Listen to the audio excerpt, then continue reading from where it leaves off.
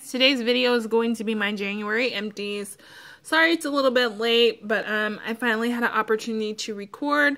My bag is completely full, and so I wanted to share them with you. It's kind of going to be informal. I don't have scent descriptions or anything, and I'm just going to kind of pull everything out of my bag. So let's get started.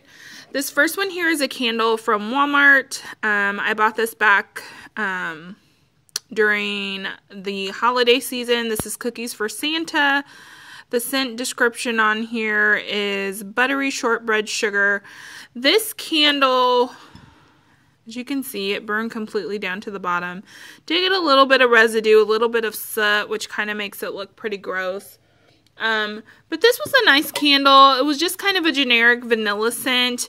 I remember when I bought this describing the scent as like vanilla ice cream, but when it melted, I mean, it just smelled like your pretty basic vanilla candle, and it wasn't super strong, so it wouldn't be a repurchase for me.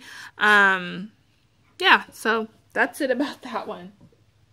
Next up here, I have a Tarte from Yankee Candle. This is in Winter Glow, and I've melted a couple of these. This was, it is definitely like a winter scent, but it kind of has a clean note to it. So I smell a little bit of like the pine or greenery in this scent, but there's also a type of coolness to this and a type of like cleanness, almost giving it a slight laundry scent, but nothing too intense. And I really enjoyed that one. So I would definitely purchase that one again, and it was a pretty good thrower.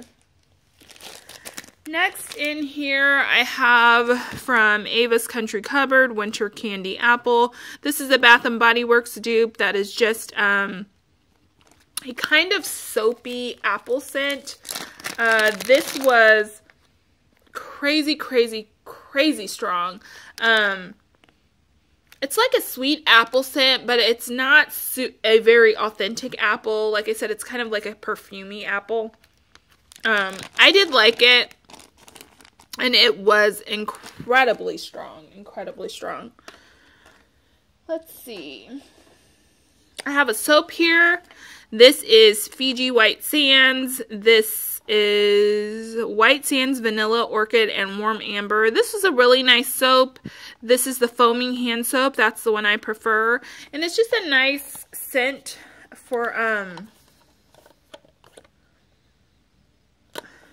summer. There's a little bit of like a warmth to this.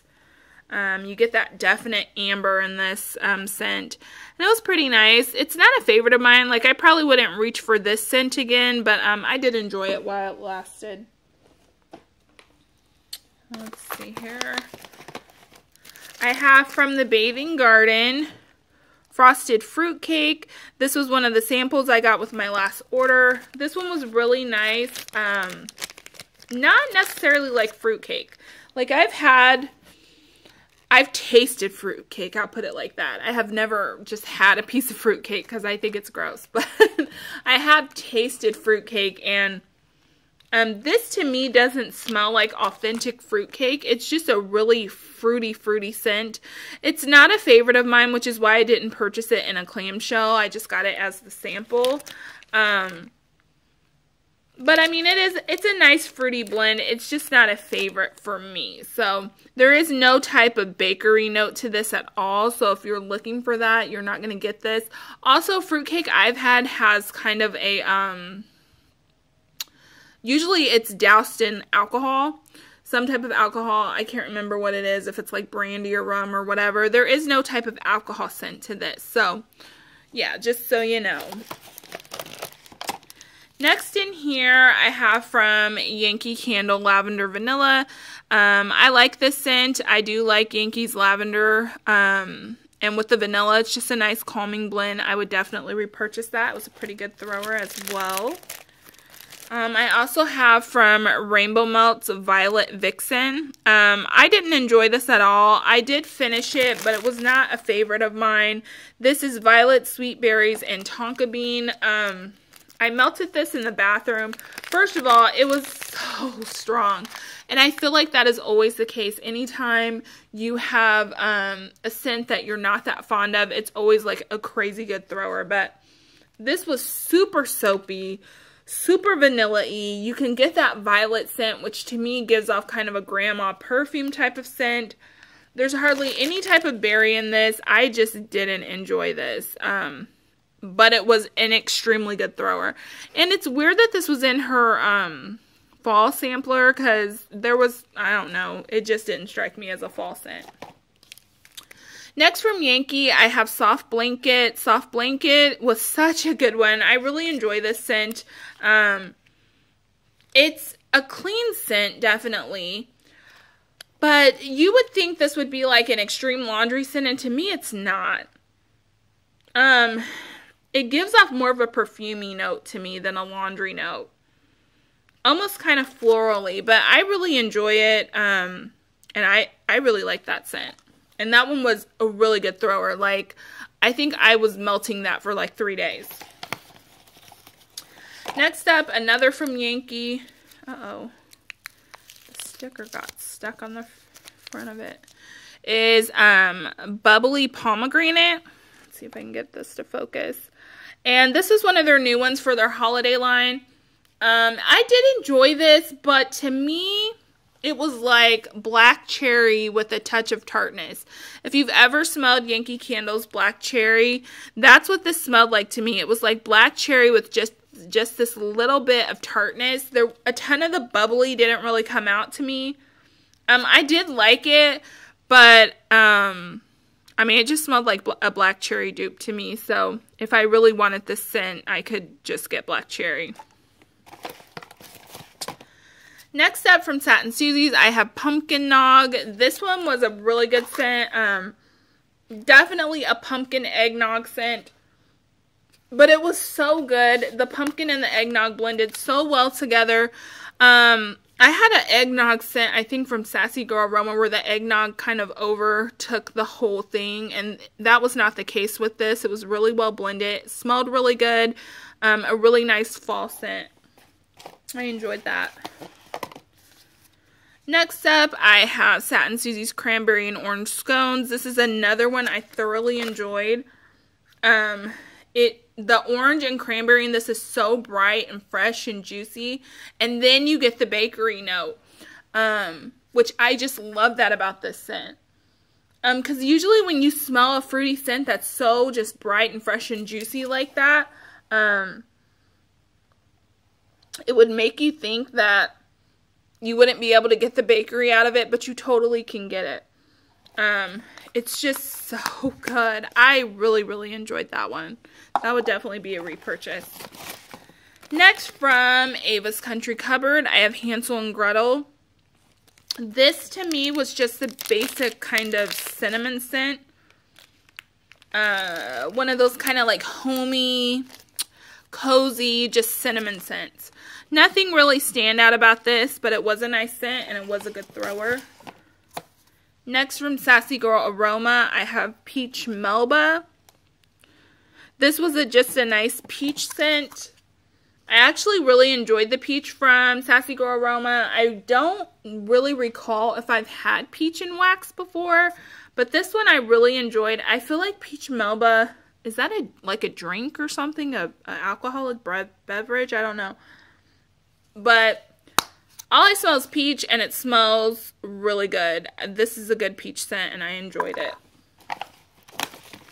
Next, another from Ava's Country Cupboard is Bear Claw Cookie Dough. This was just a really nice bakery scent. It definitely gave off that kind of glaze and doughy kind of donut scent, and but it wasn't too doughy.